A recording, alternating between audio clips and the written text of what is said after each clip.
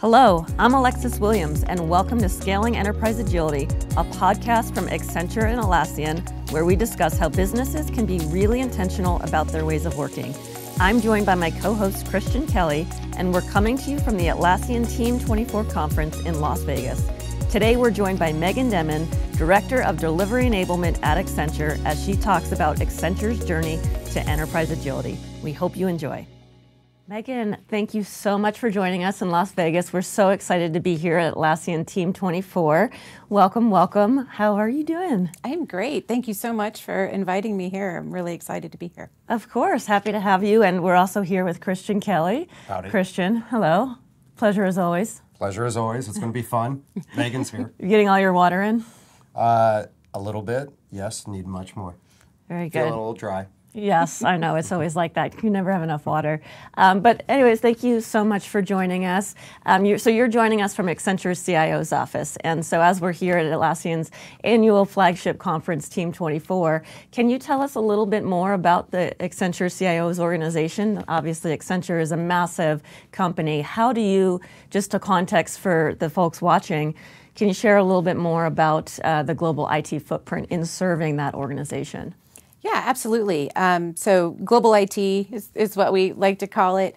It's about 17,000 people strong, give or take, globally. So we have people all over the world supporting Accenture's 730,000 plus employee base and our 9,000 plus clients, right, and teams there. So it's a pretty significant sized shop.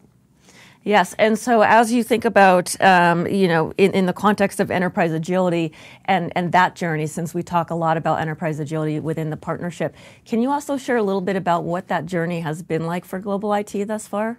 For sure. We started our enterprise agility journey about 3 years ago, and we started really small. So we had actually completed our cloudification journey and really updated our digital technology. And through that, we, of course, realized we needed to reimagine how we deliver. Mm-hmm. We really, in order to harness the power of all of that, digital technology, we had to change. And we needed to get some kind of guide rails and controls in place for how we do that. And that really triggered our broader agility journey of process, tools, and people change. Mm-hmm. And we started really small, with a few teams, and started to kind of define what does that foundation look like for us for delivery, and then built upon that as we learned from those teams and grew. By year 2, we had a pretty solid idea of what it looked like for us, and then started to build kind of a self-enablement process to really go faster. I called it our go faster approach, right? How do we go faster and really scale this? And so we really invested in self-enablement. And then by year 3, we were predominantly through our organization in terms of getting that foundation in place for agility. Love it. Okay, so I can't wait to dig more into that as we spend the next hour together. I want to talk about the blog that you write. Super interesting. You have also a very passionate hobby that you do. So can you share a little bit about your hobby and how you relate that in the business context? Absolutely. So it was around the time I started driving this agility transformation that I also decided to learn how to rock climb.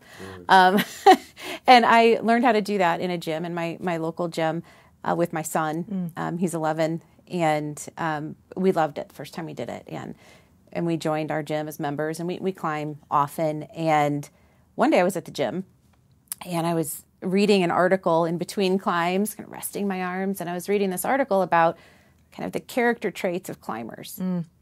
And it was really interesting. All of a sudden, something in my head clicked because it was the same kind of values and behaviors and things that we're expecting of our people in enterprise agility and how we want to be. And I said, I should write about this. I should, it all of a sudden just connected. And I've been writing this blog, and I think people find it kind of interesting about, the various things that I'm learning through climbing. And I think the biggest thing that I learned through climbing is actually being able to feel agility.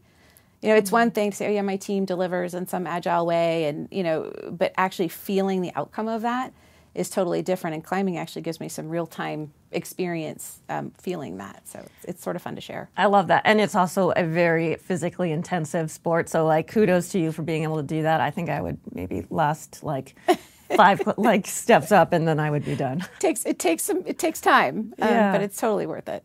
Awesome. And so, you know, as you think about sort of the different peaks of rock climbing and the IT journey, what are some of sort of the key themes that you've been able to really pull out from rock climbing and how you drive some of that resilience and as you are climbing towards the change that you're seeking within your own organization? Yeah.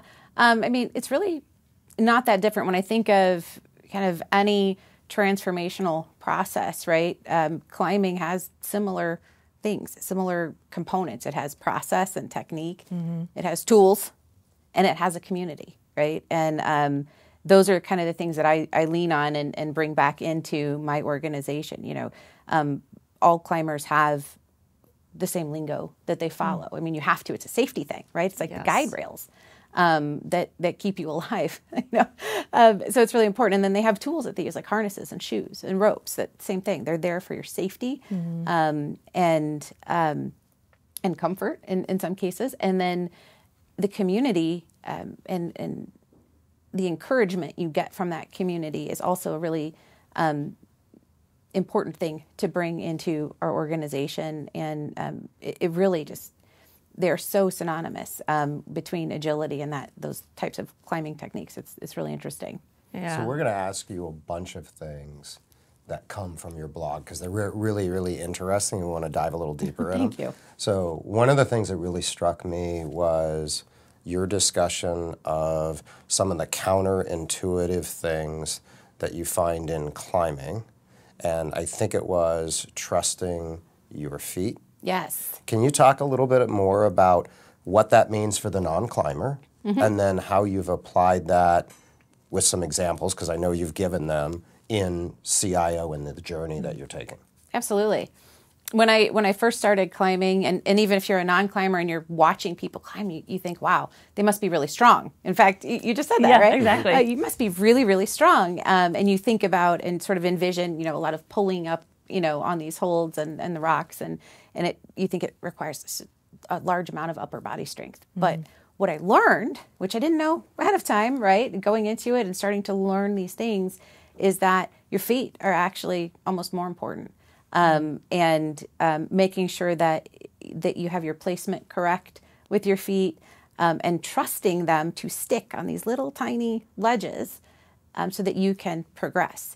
And the things that I've learned from that and taken back to work is that, again, sometimes you don't know everything going into it, right? You may have an illusion or an idea about what something might be like, what your journey might be like in your transformation, but be open to understanding new things, right? There might be something new that you didn't even realize was going to happen through that, and then embrace that and learn from it.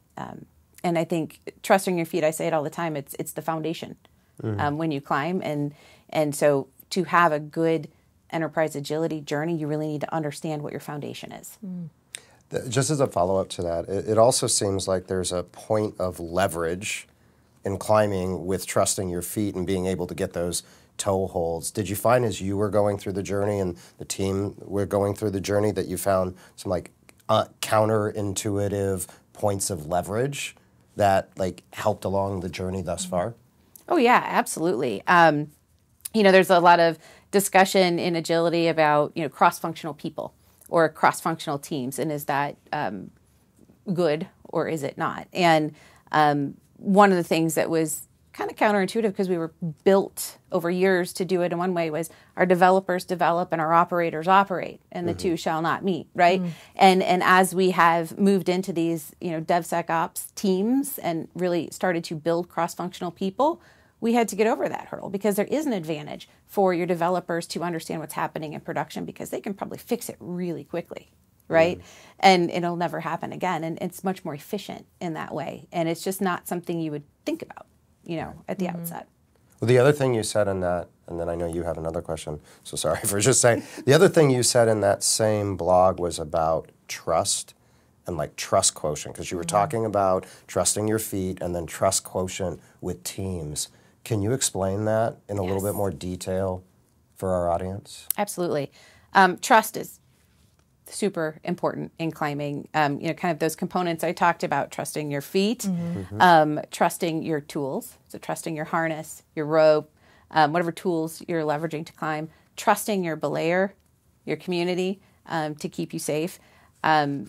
Super important. And if you can't trust that system as a whole, it is very hard to progress. You literally are stalled out because you're afraid, right? You have this idea of risk happening. And so if you don't trust the system, that risk aversion is going to keep you from progressing generally. It definitely did me. When I first started climbing, I was like, well, this is kind of scary. Yeah. But eventually I learned to trust the process and trust the system. And with agility, it's really the same, right? You have to trust the system being put in place, and you need to be thoughtful about that system that you're putting in place, that it has the appropriate guide rails to keep teams safe, as it were, right? And if you can do that, then as leaders, you can sit back and say, I trust this system, and I trust my people to engage in this system, and that it's going to keep them safe and delivering in the right way for us. And then that in turn empowers your people, right, to be more engaged. And, from a trust quotient perspective, and how do I measure that? I measure it with engagement. That's the number one thing. So you're actively tracking that? We're not actively tracking it. Okay. We do track it actually in various ways. I'm not tracking it specifically for what I'm doing because we have a lot of change going on, right? And so generally, though, what I track is how are the teams telling their stories of how they're delivering? Are they even including how they're delivering as part of their story? And most of the time they do. And they're really excited. And they talk about shared success and how much more they're collaborating. And you can just literally feel it, that their leaders are trusting them more and they have more ownership in the decisions because we all kind of trust each other in that world. And to go off script for a little bit, CK and I run into this a lot in our own business. We're trying to build and grow a global business. And so, like trusting the system, very important, but also like having people trust their feet. And so is there something that you felt worked really well with your teams in teaching them how to trust their feet? Because I would love to maybe even take some of that into what we're trying to do. Right. It's, that process of learning from failure, right? And creating the safety to do that, I think is really important. So knowing that you have kind of the guide rails in place, the rules that people need to follow, making sure they're educated, they understand those things, and that you understand what those are as well so that you can trust the process. Then it's, check in, let it happen, check in, because we don't learn if we don't fail generally, right? Yeah. You think about children, they learn from failing, right? It's no different. We kind of remove ourselves from that when we're adults, but it's really no different. Let a failure happen within bounds, within reason, right? You're running a business, right? But let that failure happen and then retrospect on that and learn from it. And then it just becomes part of how you operate. And I think sharing those lessons out has been really important. So we have, like our Viva Engage communities and things, and we encourage our teams to share not only their successes, but what are they challenged with and how are they overcoming those? You're also I think the third person on our podcast that has talked about systems. Fons Morris from Netflix talked about systems and reinforcing systems. How important is that? Rules, sure. Tools, sure. Systems. Say more about your view of making it the system that enables the behavior. Absolutely. The system is absolutely critical, the whole system, and helping people understand the system in its entirety. Even if you are summarizing it, help them understand that ultimately, running our business, we want to make sure that our work is connected to our strategy, that is connected to our investment decision making. And even our, cells and our developers need to understand what they're doing and how it impacts.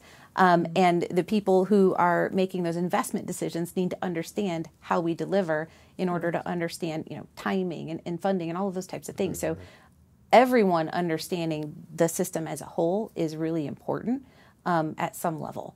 Yeah, agreed. And then it's also the proper expectation setting and all of that as well. Yes. So folks actually know what is expected of them. Yes. Switching gears a little bit, one of the other things I really love that you talk about on your blog is around sending friends. Yes. So what do you mean by that, and how do you bring that into the organization and your work? Yeah, absolutely. So send friends is, of course, there are radical interpretations of that, but to me, it's this group of people that I climb with who are there encouraging each other to reach their goals, whatever those goals might be. And I think some of the really important aspects of that in climbing are the people that you climb with. There's rules. And one of the rules is that you never tell someone how to do something on a route. You do your checks and your balances, you make sure everyone's safe, but everyone's climb is their own. And it's a puzzle to solve. And so if someone was, shouting, they call it beta, from the ground and say, hey, no, go here, do this, do that, go here, it kind of takes the ownership out of it, right? And so the unwritten rule is you don't tell the person you're belaying what to do unless they ask for help, right? Yeah. And that is very synonymous with agility, right, and servant leadership, and a really good lesson, right? Let people, help them understand the vision, right? And what are the objectives and the key results you're trying to achieve. And then let them, the people who know best, tell you how they're going to achieve it. Because they're going to maybe do it differently than what you may have thought they would. And generally, and even climbers do this, they're going to try to find the most efficient way to do it on their own, right? Based on their strengths, but also the telling component takes away from the collaboration component. And so the other thing, sort of as a follow-on question, is when you're working at the puzzle, right, and that really requiring collaboration, explain more about that concept. So puzzles are generally hard to solve, right?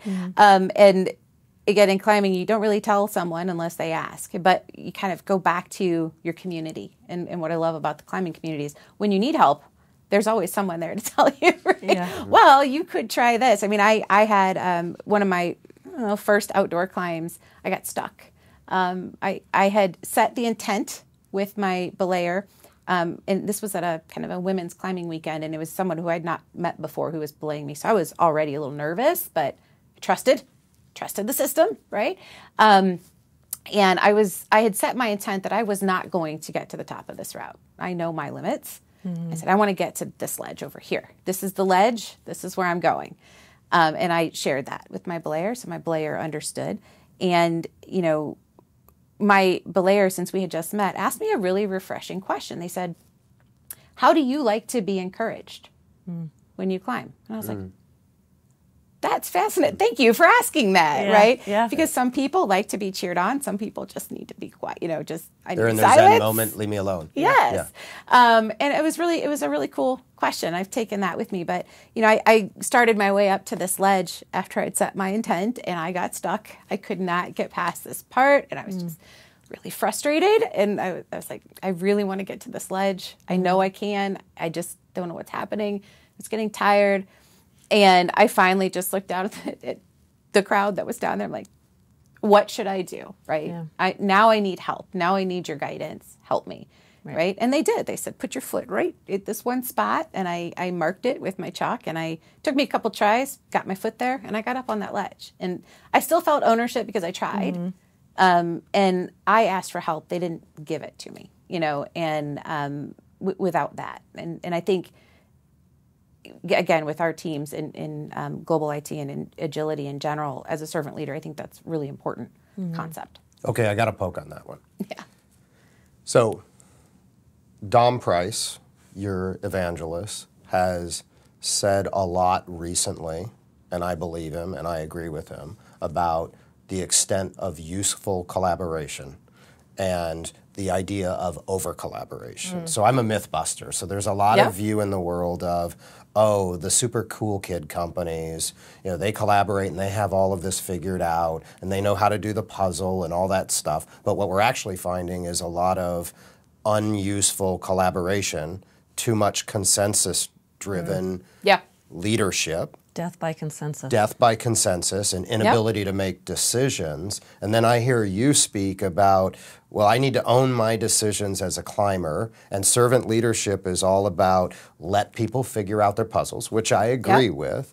How do you balance in the real world, because I know you do, how do you balance the idea between autonomy, useful collaboration, and people solving for their own puzzles while being on mission? I know that's a lot to unpack, but it's all part of like your storyline. Yeah, absolutely. I mean, I think, so off the cuff on this one, I think that those guide rails I talk about a lot, they're a way to help kind of stifle some of the unuseful collaboration, and also really focusing on what are the objectives and what are the key results.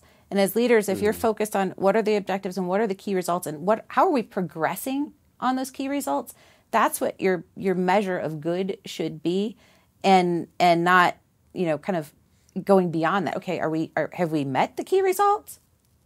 Wonderful. Is what we're going to do or what we're collaborating on going to go farther than what we set out to achieve? And does it make sense to do that? Or do we need to pause for a minute and get that really important feedback on where we're going before we go too far? Right before getting up on that ledge. That's right. Right before That's right. getting on the ledge. That's right. Thank you so much, Meagan. I think that was a really great insight around how you fundamentally go about enterprise agility within the organization. I love the tie to your personal hobby. Very awesome to see the analogy to rock climbing. So thank you so much for sharing your insights with us. Absolutely. Thank you again for having me. Thank you. Thank you all for joining us for Scaling Enterprise Agility, a podcast from Atlassian and Accenture. Thank you as well to our special guest, Meagan Demmin from Accenture, for sharing her insights today. You can check out more about Meagan as well as the work Atlassian and Accenture are doing on enterprise agility using the links in our show notes. We'll be back with more episodes soon. Follow us now in your podcast app and you won't miss an episode.